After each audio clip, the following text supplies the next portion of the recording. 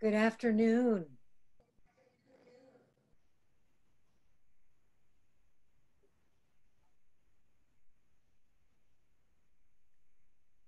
So it's the second day of our intensive retreat.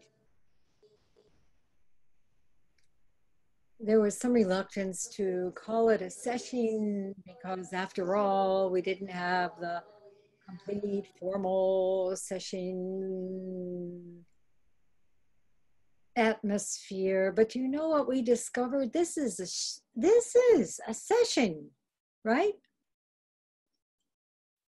Are you lacking anything?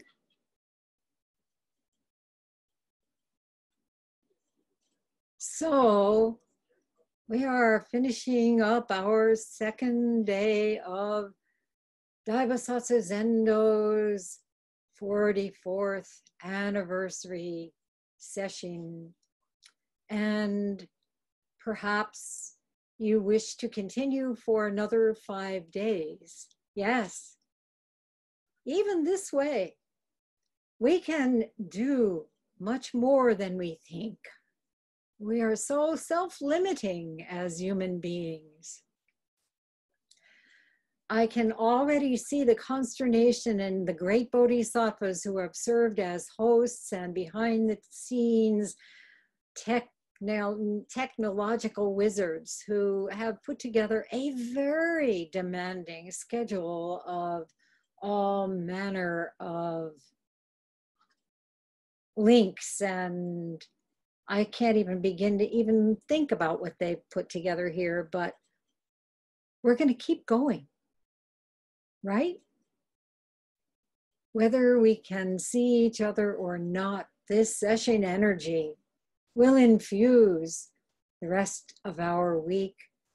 And this amazing effort on the part of these inconspicuous bodhisattvas who are making it possible will help us offer at later on in the summer, Hoenji's summer session to you all, and many, many other opportunities to practice together this way. A few days before we began the 7 Daibosatsu Zendo residents, listened to a Teisho by Roshi that was given at session that concluded with the formal opening 44 years ago on July 4th, 1976. Roshi was 44 years old. And this morning, we had 44 participants. So those of you who joined later, thank you for staying away so that we could truly enjoy this so-called just happens that way. 44, 44, 44.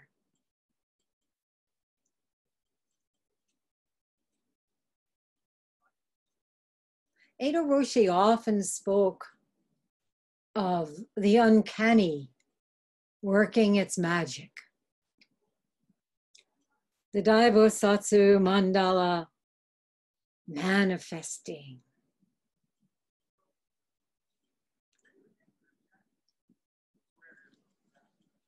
He said in his introduction to Endless Vow,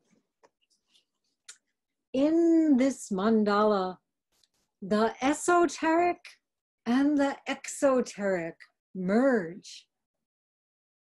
There is no boundary between East and West. Life and death are not two separate, distinct matters.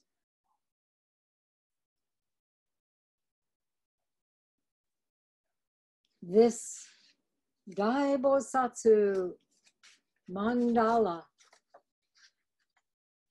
consists of innumerable Buddhas, Bodhisattvas, and ancestors from both East and West who played a role in the formation of a Dharma phenomenon in the land of liberty. And he continued, there are at least 4 generations that I can name as part of this mandala. The first generation was that of Soenshaku and Genpo Roshi.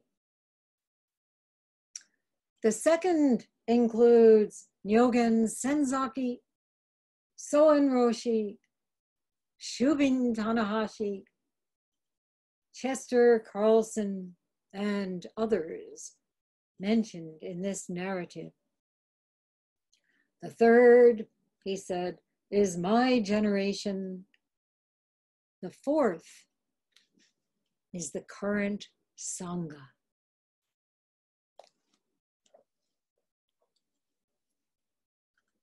That's you.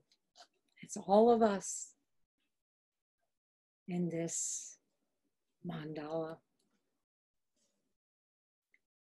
Hearing Ada Roshi's voice, leading morning service on the CD played for us these 2 mornings, it was clear that despite his passing away on February 19th, 2018, he continues his fierce devotion to what we are doing and is right here with us in this mind, which is unlimited, unconditional, unhindered by the restrictions of conventional time and space.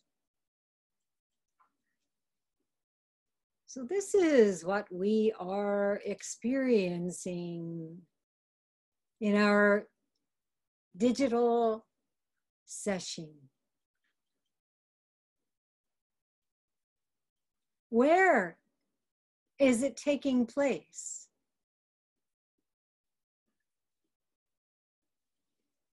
Of course, in the temples and homes of our threefold Sangha, composed of Daibosatsu Zendo, New York Zendo, Zen Center of Syracuse, monks and residents, members and friends all over the world. But where is it taking place? Daibosatsu Mountain is here.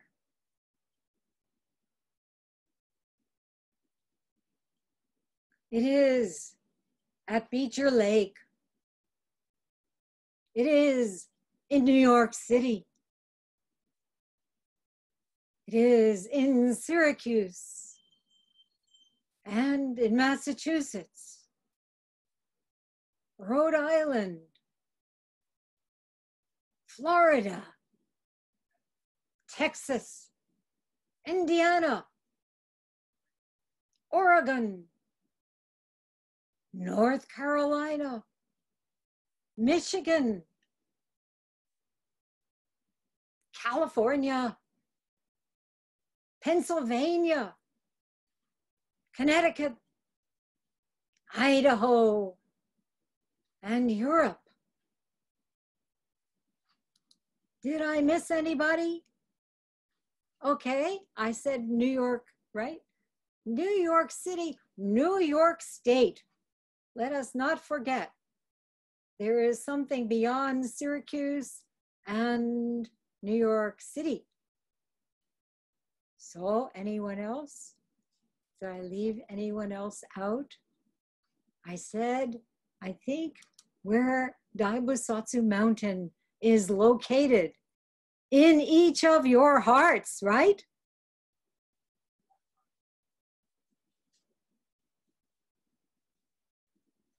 I see Leora saying, what about Vermont? So these things happen.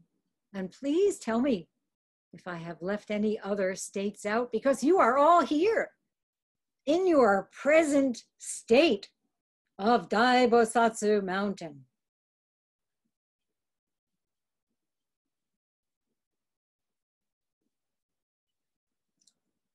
So within the restrictions imposed by the pandemic, we are doing solitary retreat month after month together, mountaintop to mountaintop together. Within the discipline of our session schedule, sitting without moving during each Zazen period. We are at home, yet always on this endless way. And we are discovering true freedom. Today is Independence Day. Today is Interdependence Day.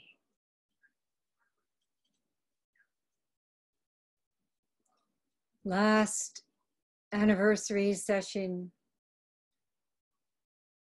vigorously practicing as we were, we felt great gratitude to Edo Roshi and Soen Roshi for founding Daibosatsu Zendo and for the opportunity to sit together in the beauty of the Zendo and the natural environment.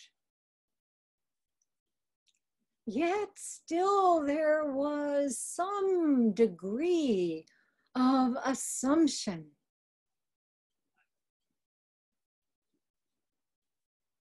Taking for granted we could always return.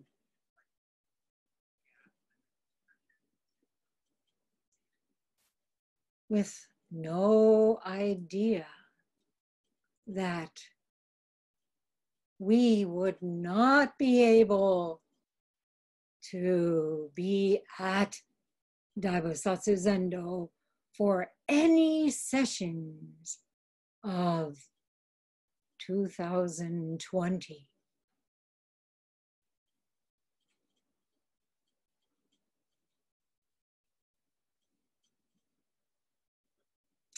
I remember at January's Martin Luther King Jr. session, the last time we were sitting in person together, and I spoke about the urgent need to have 2020 vision for the challenges the year would bring. Oh my. Little did I know that within just the next few weeks, everything would be turned upside down. And that we would find ourselves reflecting again and again on the passage in the Heart Sutra. The Bodhisattva relies on prajna paramita with no hindrance in the mind. No hindrance, therefore no fear. Far beyond upside down views, at last, nirvana.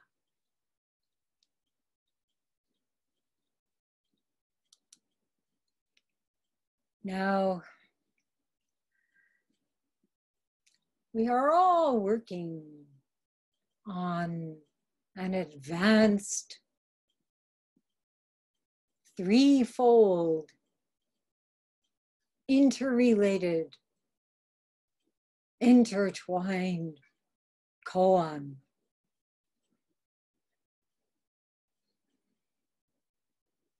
The ever spiraling pandemic, which is in itself the manifestation of the reality of the climate crisis.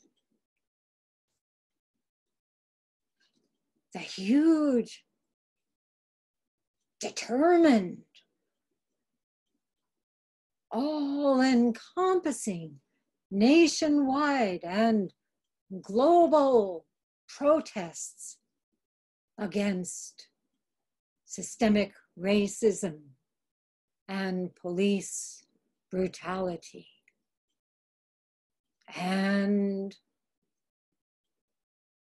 the worsening worldwide economic disaster, which none of the old approaches seem capable of remediating.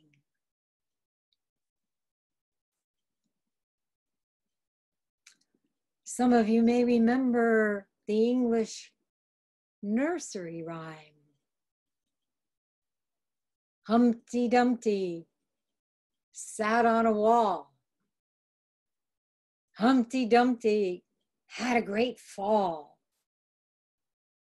All the king's horses and all the king's men couldn't put Humpty together again.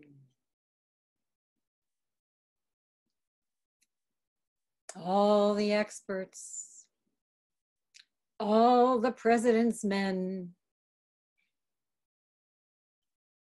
including some women. No one knows what to do.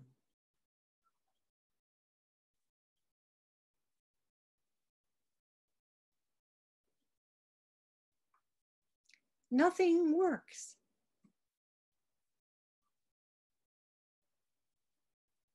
As Zen practitioners, we are familiar with the double entendre. Nothing works.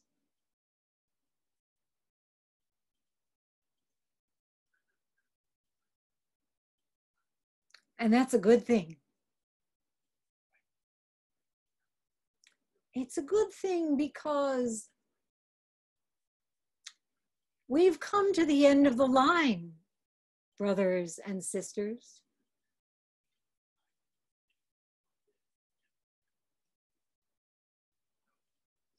We must change our ways, as Mother Earth has been telling us for too long.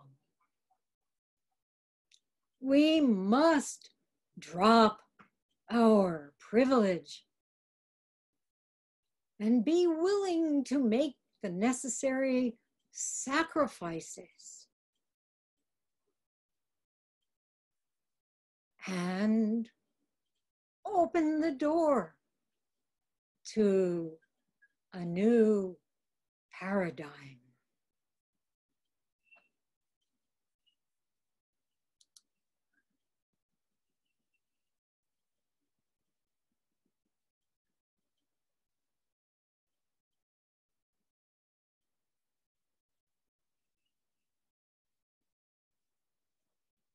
check your door. Is it sealed shut? Are you saying, oh, that's somebody else's concerns, what can I do? Or are you wide open to this amazing moment?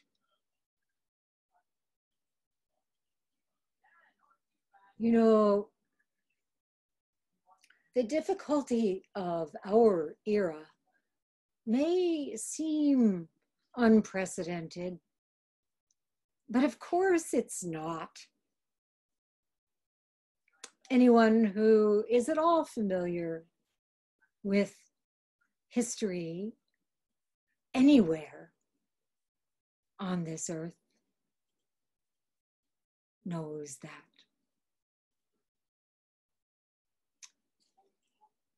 But I was reminded of a sonnet by Edna St. Vincent Millay in her 1954 book, Mine the Harvest. And I can still hear it being recited by her younger sister, Norma Millay, with whom I was very close until her death in 1986.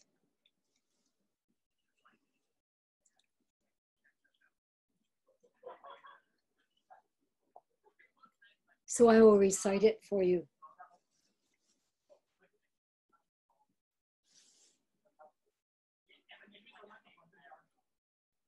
Read history, so learn your place in time, and go to sleep.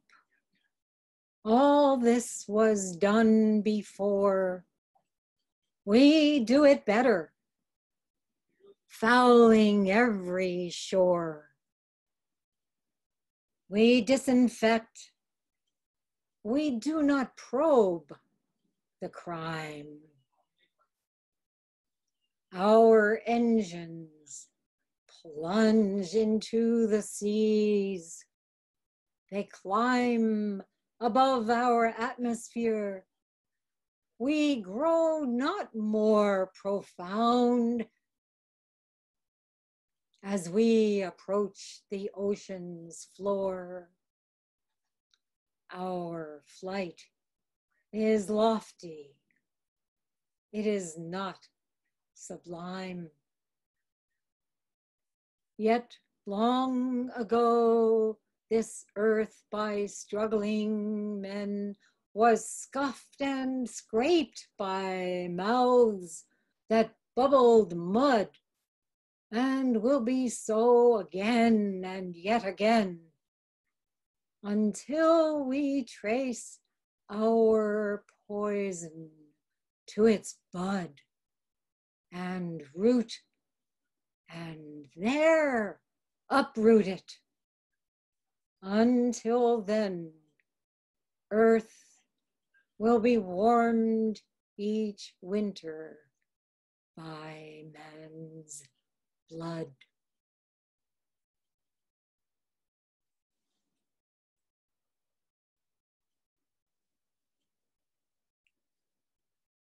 So our practice is indeed to trace our poison to its bud and root, and there uproot it, as Hakuin Zenji also said. Never giving up, never slacking off.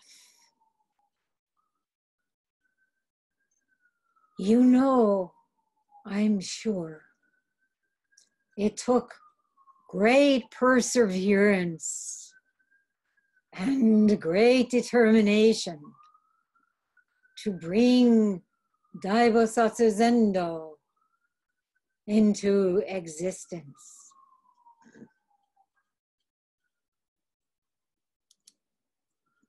And Eido Roshi was a force of nature.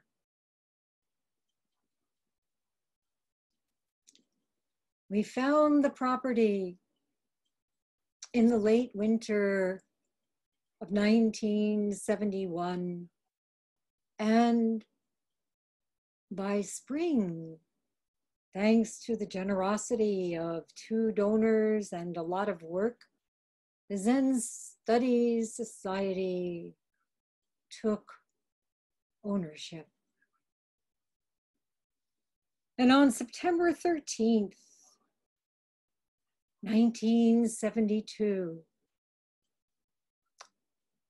under gentle raindrops, we held Kai-san Shiki, opening the mountain ceremony, during which Edo Roshi addressed the deity of Daibosatsu Mountain, lake, and field, and said, "On behalf of all the Sangha, I ask your forgiveness for our destruction and pollution of all rocks, trees, grasses, and mosses, and the nature of the Catskill Mountains. May this place be peaceful,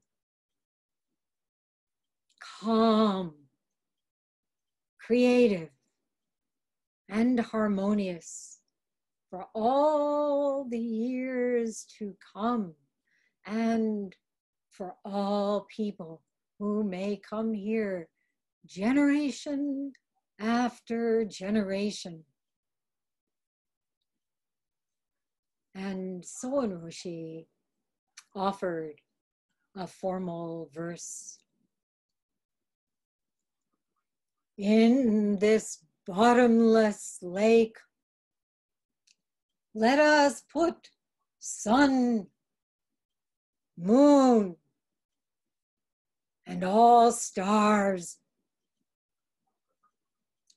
On this boundless field, countless bodhisattvas are being born.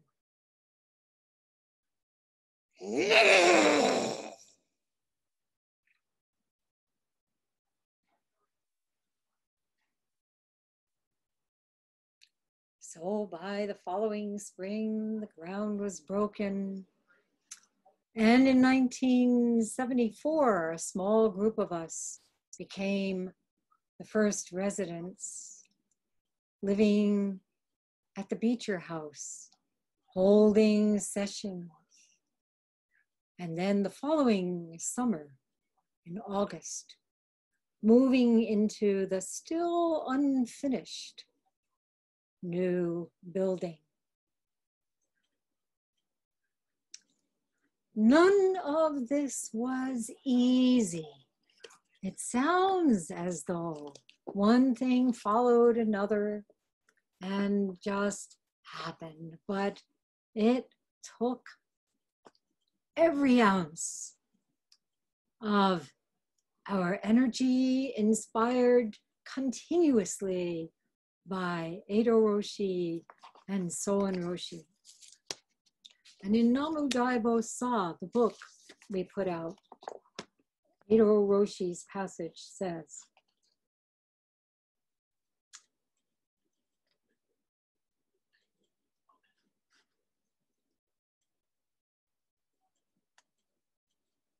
"Accepting cheerfully the inconveniencing and inconveniences of our pioneering life during those first years, the residents helped smooth the way for the construction of the new Zendo and deepen the spiritual atmosphere of the mountains."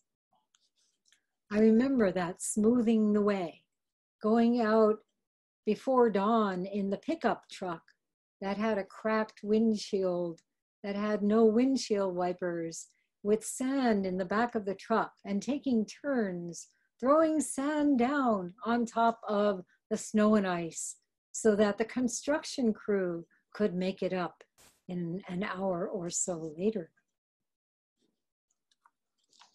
Then Edo Roshi said, however, due to the effects of worldwide inflation and an unstable economy, the generous gift for the establishment of Daibosatsu Zendo had been almost completely spent by the end of 1974, and the completion of International Daibosatsu Zendo by July 4th, 1976, seemed very uncertain indeed.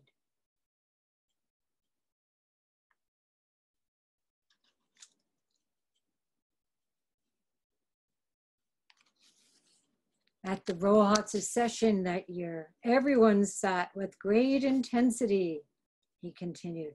At that session, we chanted Kongo Anyarami Kyo, the Diamond Sutra, for the first time in the history of American Zen.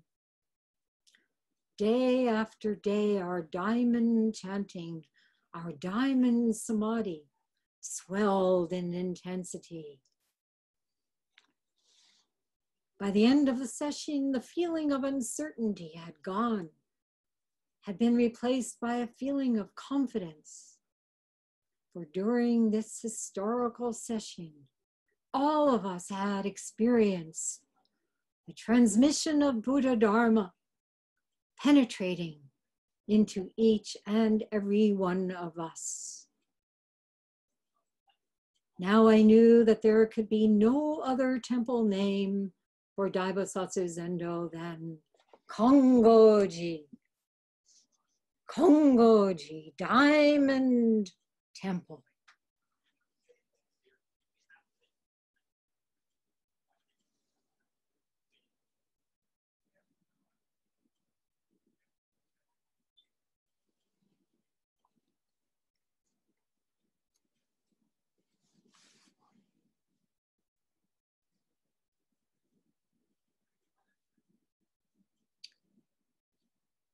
So, of course, we know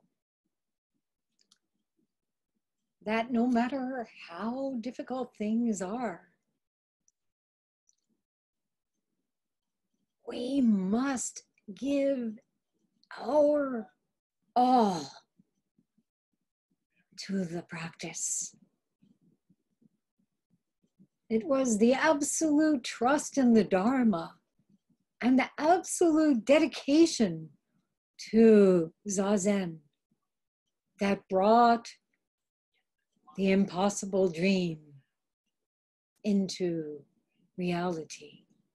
And this is what has inspired generations of Zen students to come to DBZ, train diligently in transforming the mind from self-absorption to altruism. And these generations are here. Some of you go way back. Zenshin, Richard Rudin, way back. Yes? Many, many of you remember those early decades, Hokuto Sensei and others who came perhaps a little later, but have become the bulwark of our Zen Studies Society practice, and doing so much to foster it and share it and keep it going so strongly. I think of Geno, all the wonderful ways she has contributed. So many of you just coming to session just sitting, just being present, year after year. Eshin joining us for this Zoom session, one of the earliest participants in those days, pioneering days of Zen in America. So I won't mention each of you and the times that I remember with you. Just allow me to say how grateful I am that we did persevere in transformational work.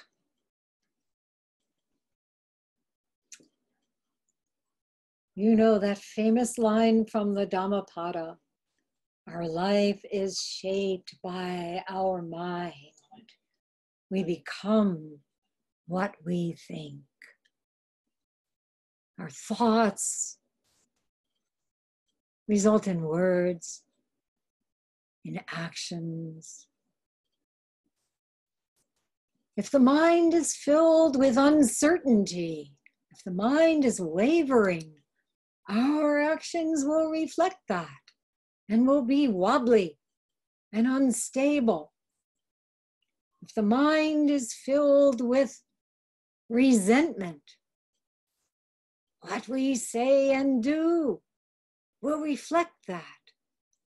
If it is filled with anger, again, it will reflect that.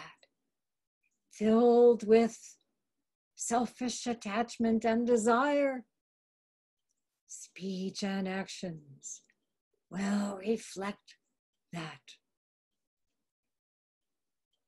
We can't escape this. If we are afloat like a cork in the waves, only thing we know, the only thing we can be sure of is suffering.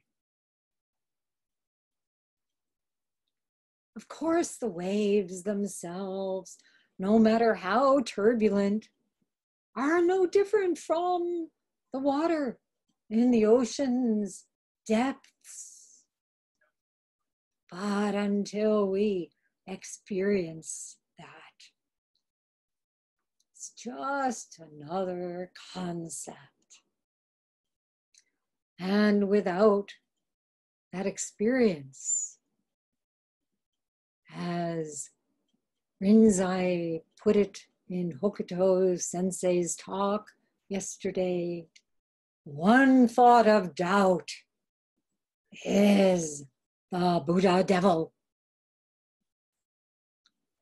So, not giving any substance to such thoughts, we just continue practicing no matter what. It feels good? Oh, congratulations. It feels terrible? Oh, congratulations. Just keep going. Don't get stuck. No need for pushing or forcing or striving. Just unswervingly returning to this. Discovering a deepening of trust in the vastness of this. So we stop concocting and start listening. Nyogen Senzaki put it this way: block the road of your thinking. Give the uppercut to your own dualistic desires and ideas. Yes, it takes great determination to change the mind and patient forbearance with the impediments and hindrances of the conditioned small self. Don't waste any energy on berating yourself.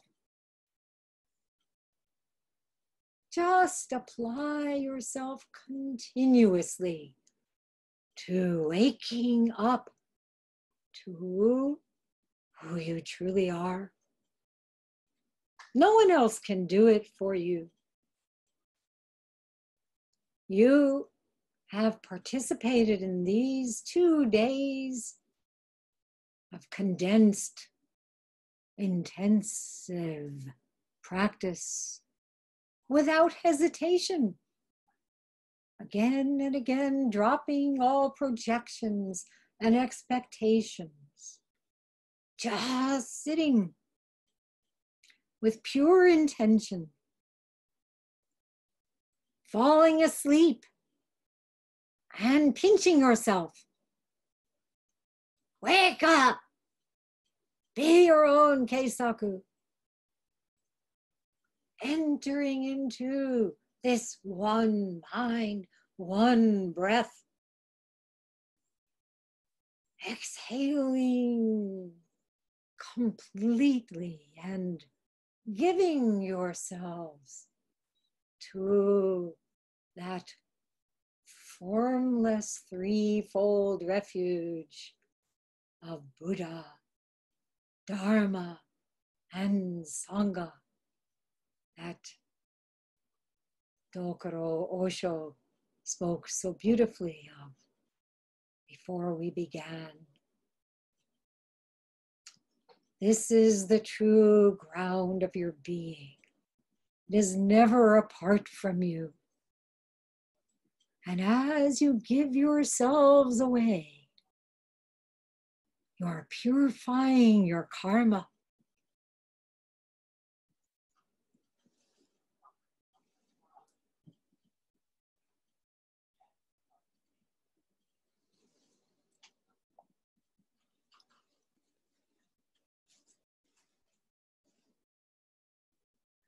Now, about karma, maybe I'll speak a little bit. I don't know about you, but I have plenty of ancient twisted karma, as one translation holds. Our own, all the harmful karma, or in the old days, all the evil karma. So all this ancient twisted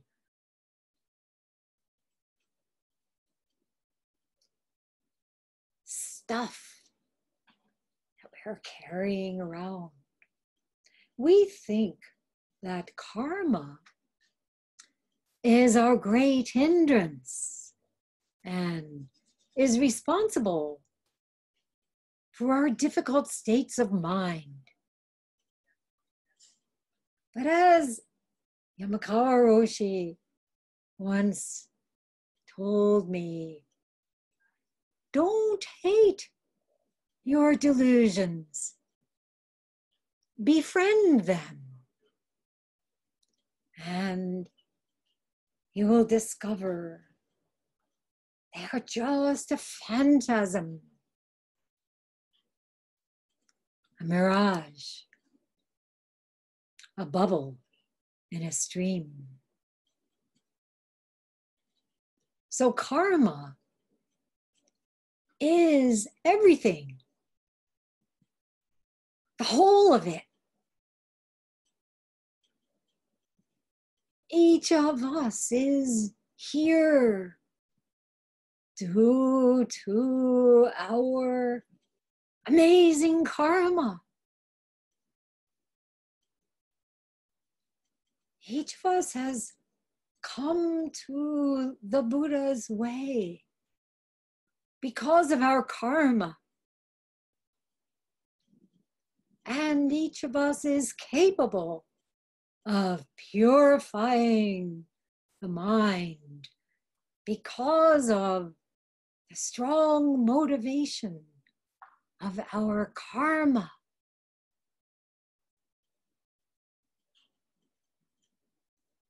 This is the good news of karma, okay?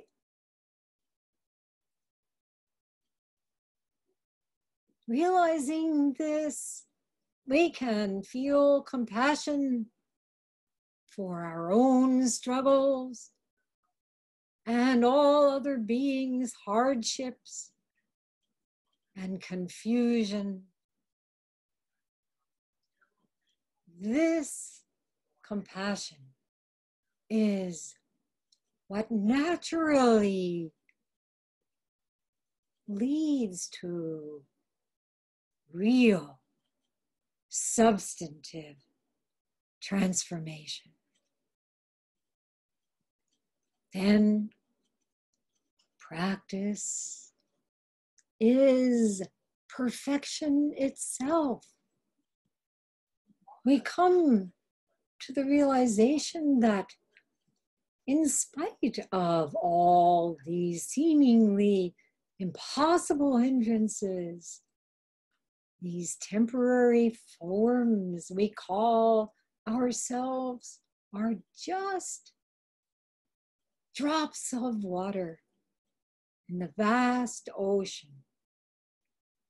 We are never separate, never apart from this ocean of Dharma. We are swimming in it together, sometimes experiencing it as sweat, sometimes the very summer air so filled with humidity. And we can really feel, looking at each other on the screen, this Zoom session is anything but virtual. This is real. This is why we are here in this human form. And this is what we are freely giving away.